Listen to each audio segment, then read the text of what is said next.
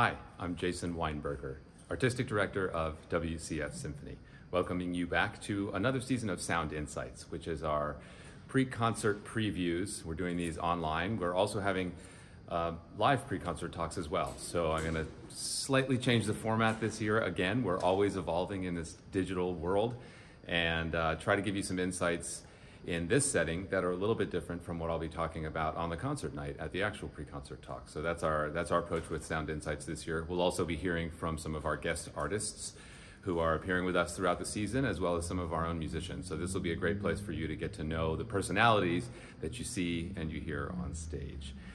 Now we've got a great concert planned for October 1st. This is a kind of a big return for us. And so there, on one hand, there's some musical excitement, and on the other hand, there's excitement of just being together on stage, big audiences with you together with us.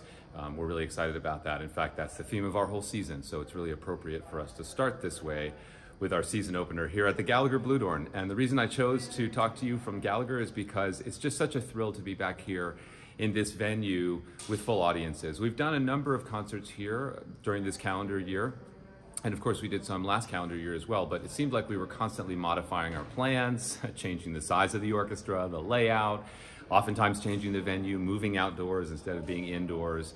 There's been a lot of that the last couple of years, and so in a way this concert marks the beginning of a new cycle, a return to full orchestra concerts, but with a real appreciation, as I mentioned, for that togetherness. In fact, you can see there's stuff going on in the building already this year, lots of different events, people coming together, so it's just great to be a part of that and to be here at the Symphony, bringing that to all of you with this fantastic program we have coming up this weekend. So the program begins with Rachmaninoff's Second Piano Concerto, featuring our guest artist, Stewart Goodyear. Stewart and I go way back. We worked together more than 10 years ago at the Louisville Orchestra. I guess I'll leave it at that because I'm not even sure how long ago it was. But we had a fabulous time doing a bunch of outreach type concerts. And when you do that, I think you have a slightly different interaction than you might if it's more of a concert hall type presentation. And Stuart and I just love getting to know each other that way. So we finally found an opportunity to get him up here to Iowa, and he'll be performing this fantastic concerto with us to open this season. Now, Rachmaninoff's Second Piano Concerto is a really famous piece. It's been featured in a variety of pop culture, films and commercials, this type of stuff.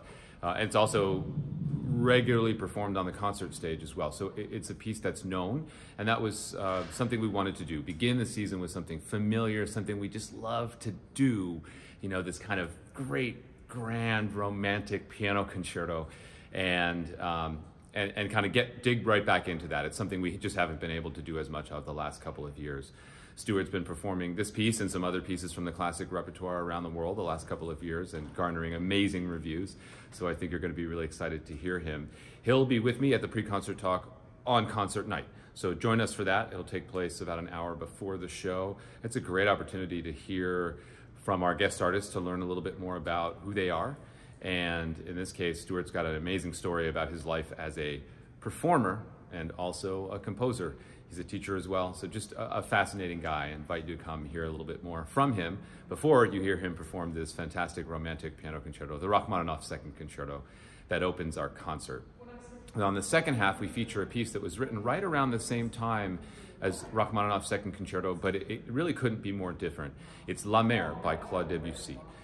And this is a piece we have not done here, certainly in the last quarter century, and I'm not sure if we've ever performed it. And it's been a while since we've tackled the music of Debussy, although we have performed music from both of his other three-movement symphonic suites. There's one he wrote before La Mer and one he wrote after La Mer. We've done some music from both of those, but we've never really taken a crack at this. So this is a huge moment for us as an orchestra. This is an incredibly virtuosic piece, and it's also a work that just, it's like one of those signal moments in orchestral history. A lot of people point to La Mer as Debussy's most important orchestral work, and in the music of this time, it does really represent a unique and new direction in concert music, particularly orchestral music. So in that way, it's just a big occasion for us to perform La Mer for you. This is also the first time that I am performing this piece, and that's fairly rare these days. Early in my career, everything was new.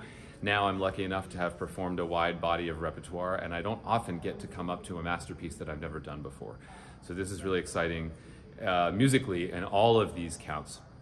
And again, it's kind of a special opportunity. I think when we hear Debussy, there's this sort of, I don't know, unique kind of communication going on, and certainly that's the case on stage with the orchestra, and also just the way that Debussy manipulates soft dynamics, the way he plays with instrumentation and harmony. It really invites you as a listener to kind of enter this special sound world. And so in a way, this work really embodies this idea of togetherness, you know, that Debussy's music works best when we all sort of lose ourselves in it. In this case, it's these images of the sea, and I want to emphasize it really is imagery of the sea. Debussy didn't really write this as like a narrative of something he saw or experienced directly. He wasn't very close to the ocean when he was writing it, but he was really inspired by other artistic representations, both musical and otherwise, of the sea. And that's really what lies behind this piece. And he brings us into this wonderful sort of aesthetically kind of sealed off little world of his. And for that 30 minutes, it's pure magic. So we're just so excited to be doing this again, to have all of you in the hall with us and to be able to share this music together. Now, the last little segment of the program I haven't talked about is Mendelssohn's Overture to the Hebrides. And this is a concert overture, so it was not written as an opener for an opera or a theater piece. Instead, it was inspired by an experience that Mendelssohn had on a trip to Scotland during a period of time when he was working on the Third Symphony. And he had a chance to go out in the sea and visit this landmark, colloquially known as Fingal's Cave, and that's initially what he called the piece. In fact, in a letter of the time, Mendelssohn wrote the melody that starts this piece and said, "This is the sound that came to me when I was in this spot," you know, kind of the forlorn, lonesome, meditative experience he had in front of this amazing natural wonder out in the ocean. And he immediately put that down on a musical staff, and sent it off to his sister, and then later developed it into this wonderful concert overture, which he revised 4 times. And so we're going to play one of these later revisions that we think more accurately reflects his wishes about the piece. But what you'll experience is kind of the magic of Mendelssohn coming alive in this work. So much of his music draws on the classical tradition while kind of opening up this new horizon towards romantic music. And nowhere, I think, in his output is that more clear than in this piece, where the structure and the figurations, you know, do share some elements with his predecessors like Mozart and Beethoven. But there's this kind of otherworldly, sort of cosmic inspiration that we see coming into Mendelssohn's music.